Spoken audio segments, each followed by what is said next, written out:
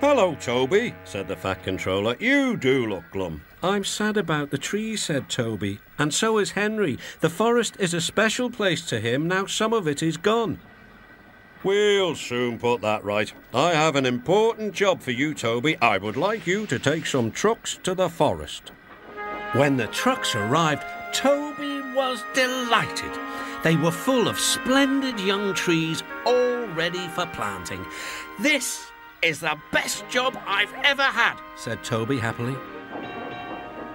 When Henry returned, he was most surprised.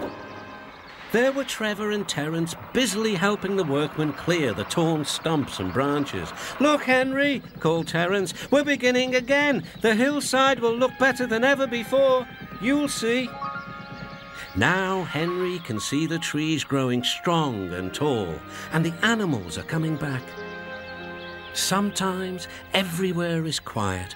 At other times, Henry can hear leaves rustling or a bird's wing brushing the air. Often he can hear the sound of children laughing, and always he is happy here.